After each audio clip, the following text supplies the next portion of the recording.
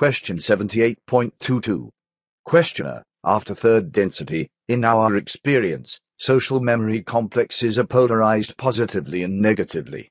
Is the interaction of social memory complexes of opposite polarity equivalent, but on a magnified scale, to the interaction between mind, body, spirit complexes of opposite polarity?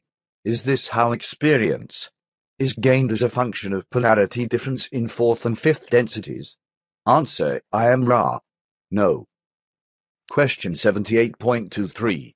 Questioner, this is a hard question to ask, but what is the value experientially of the formation of positive and negative social memory complexes, of the separation of the polarities at that point rather than the allowing for the mixing of mind, body, spirit complexes of opposite polarity in the higher densities?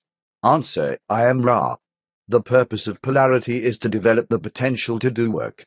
This is the great characteristic of those, shall we say, experiments which have evolved since the concept of the choice was appreciated. Work is done far more efficiently and with greater purity, intensity, and variety by the voluntary searching of mind, body, spirit complexes for the lessons of third and fourth densities. The action of fifth density is viewed in space-time the same with or without polarity. However, viewed in time-space, the experiences of wisdom are greatly enlarged and deepened due, again, to the voluntary nature of polarized mind, body, spirit action. Question 78.24. Questioner, then you are saying that as a result of the polarization in consciousness which has occurred later in the galactic evolution, the experiences are much more intense along the two paths. Are these experiences each independent of the other? Must there be action across the potentiated difference between the positive and negative polarity, or is it possible to have this experience simply because of the single polarity?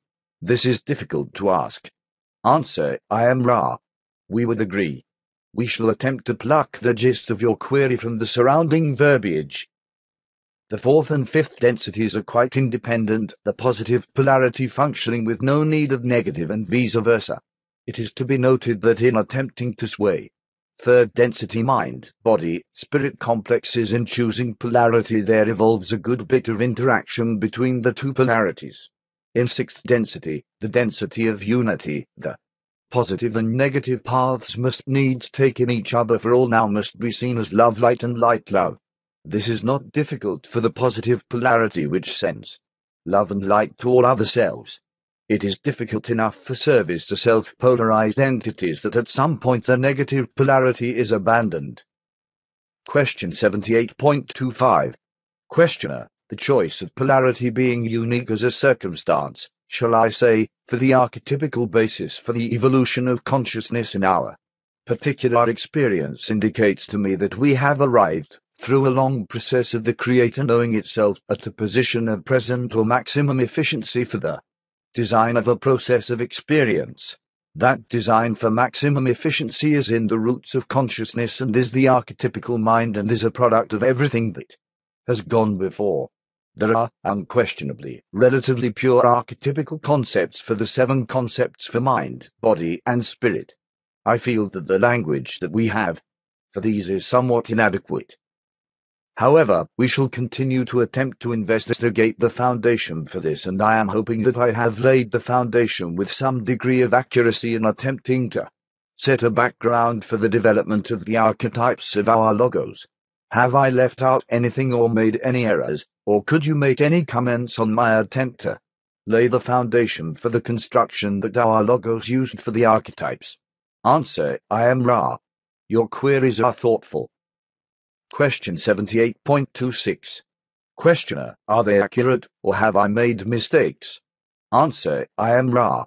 There are no mistakes. Question 78.27. Questioner, let me put it this way. Have I made missteps in my analysis of what has led to the construction of the archetypes that we experience? Answer, I am Ra. We may share with you the observation that judgment is no part of interaction between mind, body, spirit complexes. We have attempted to answer each query as fully as your language and the extent of your previous information allow. We may suggest that if, in perusing this present material, you have further queries, Refining any concept, these queries may be asked and, again, we shall attempt adequate rejoinders. Question 78.28. Questioner, I understand your limitations in answering that. Thank you. Could you tell me how, in the first density, wind and fire teach earth and water? Answer, I am Ra. You may see the air and fire of that which is chaos as literally illuminating and forming the formless, for earth and water were, in the timeless state, and formed. As the active principles of fire and air blow and burn incandescently about that which nurtures that which is to come, the water learns to become sea, lake, and river, offering the opportunity for viable life. The earth learns to be shaped, thus offering the opportunity for viable life. Question 78.29. Questioner, are the 7 archetypes for mind a function of or related to the 7 densities that are to be experienced in the octave? Answer, I am Ra. The relationship is tangential in that no congruency may be seen. However, the progress through the archetypes has some of the characteristics of the progress through the densities. These relationships may be viewed without being, shall we say, pasted one upon the other. Question 78.30. Questioner, how about the 7 bodily energy centers? Are they related to archetypes in some way? Answer, I am Ra. The same may be said of these. It is informative to view the relationships but stifling to insist upon the limitations of congruency. Recall at all times, if you would use this term, that the archetypes are a portion of the resources of the mind complex. Question 78.31. Questioner, is there any relationship between the archetypes and the planets of our solar system? Answer, I am Ra. This is not a simple query. Properly, the archetypes have some relationship to the planets. However, this relationship is not one which can be expressed in your language. This, however, has not halted those among your people who have become adepts from attempting to name and describe these relationships. To most purely understand, if we may use this misnomer, the archetypes, it is well to view the concepts which make up each archetype and reserve the study of planets and other correspondences for meditation. Question 78.32. Questioner, it just seemed to me that since the planets were an outgrowth of the logos and since the archetypical mind was the foundation of the experience, that the planets of this logos will be somewhat related. We will certainly follow your suggestion. I have been trying to get a foothold into an undistorted perception, you might say, of the archetypical mind. It seems to me that everything that I have read having to do with archetypes has been, to some degree or another, distorted by the writers and by the fact that our language is not really capable of description. You have spoken of the magician as a basic archetype, and that this seems to have been carried through from the previous octave. Would this be in order, if there is an order, the first archetypical concept for this logos, the concept that we call the magician? Answer, I am Ra. We would first respond to your confusion as regards the various writings upon the archetypical mind. You may well consider the very informative difference between a thing in itself and its relationships or functions. There is much study of archetype which is actually the study of functions, relationships, and correspondences. The study of planets, for instance, is an example of archetype seen as function. However, the archetypes are, first and most profoundly, things in themselves, and the pondering of them and their purest relationships with each other should be the most useful foundation for the study of the archetypical mind. We now address your query as to the archetype which is the matrix of the mind. As to its name, the name of magician is understandable when you consider that consciousness is the great foundation, mystery, and revelation which makes this particular density possible. The self-conscious entity is full of the magic of that which is to come. It may be considered first, for the mind is the first of the complexes to be developed by the student of spiritual evolution. Question 78.33. Questioner, would the archetype then that has been called the High Priestess, which represents the intuition, be properly the second of the archetypes? Answer, I am Ra. This is correct. You see here the recapitulation of the beginning knowledge of this logos, that is, matrix and potentiator. The unconscious is indeed what may be poetically described as High Priestess, for it is the potentiator of the mind, and as potentiator for the mind is that principle which potentiates all experience. Question 78.34. Questioner, then for the third archetype would the Empress be correct and be related to disciplined meditation? Answer, I am Ra. I perceive a mind complex intention of a query, but was aware only of sound vibratory statement. Please re-question. Question 78.35. Questioner, I was asking if the third archetype was the Empress and was it correct to say that this archetype had to do with disciplined meditation? Answer, I am Ra. The third archetype may broadly be grasped as the catalyst of the mind. Thus it takes in far more than disciplined meditation.